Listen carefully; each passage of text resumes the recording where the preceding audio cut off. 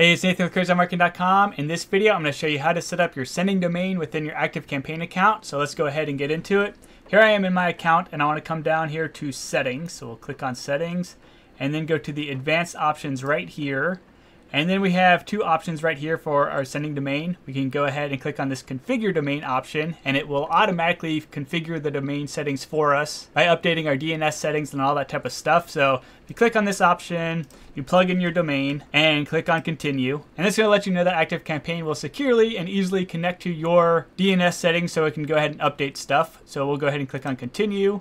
And it's going to figure out where your DNS settings are, and it'll identify them, and then it'll ask you for your login information, and then it'll go in there and it will adjust the settings on your account. And also you can see what records will be added, so you can get an idea of what the heck they're going to be doing in your account. So they're going to be adding 4 records right here, so that way you know what to expect. And this automated method is very easy to use, and I definitely recommend doing it if it's available to you. However, in this video I want to go ahead and do it manually, so that way you can see how to do it manually in case the automatic method doesn't work or you have some other issues. So I'm going to go ahead and click on Set Up Manually, and I have to plug in my domain again and click on Continue. And I need to go ahead and enter my email address right here that they'll send a verification email to. So I'll click on Continue there, and they're going to send me an email with instructions, or I can go ahead and do Set Up DNS Records right here. And so this is the information that I need to go ahead and update. So I need to go ahead and create 3 CNAMEs right here. So I'm going to go into my Site Tools, and I'm using SiteGround, but the concept will remain the same no matter what provider you're using. You need to get to the area where you can edit your DNS zones, so that way we can add the CNAME. So I'm going to come up here to CNAME, create new record, and CNAME. And then I just follow the information that ActiveCampaign provides. So I have my name right here, so I'll just copy that, come back over here, paste it in there, come back over, copy the value, and paste it in there. And then I'll go ahead and click on Create, and back, and I'll create the next one. Let me move these pages together. So CNAME, throw my name in there, throw my value, create my value, create, and back, and then I'll create the third one now. So copy this and copy the value and throw it in there and hit create.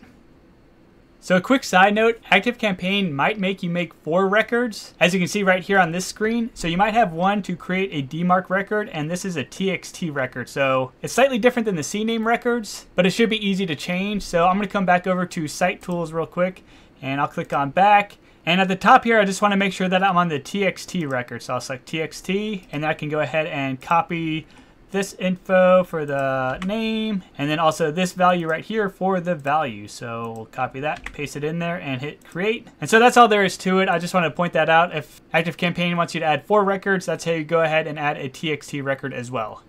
And then I'm going to come back over here and click on Check DNS. And I received an error, and that's because sometimes it can take upwards of 24 to 48 hours for these DNS settings to propagate across the internet. So if you receive an error, don't panic and start changing a whole bunch of stuff. Just give it a little bit of time and try it again. And if a day or 2 passes and you're still receiving errors, well then something is wrong, and you should come in here and delete stuff out and try it again. But I'm going to go ahead and click Check DNS again real quick. And I happen to go through, and I'm now authenticated right here, but I still need to go ahead and verify my domain, so I need to go check my email account real quick. And so here I am in my email account, and you may notice that this email went into my junk folder. So if you don't see your verification email, definitely check your junk or spam folder. But let's go ahead and open this up, and then I'll go ahead and click on verify. And there we go, my domain is now authenticated and verified. And with that, ActiveCampaign is able to send emails from my domain right here. And that's all I need to do in order to set up my sending domain. Hopefully you found this video helpful. If you did, I appreciate any sorts of likes, comments, subscribes, and or check out CrazyMarketing.com. And I hope you have a great rest of the day.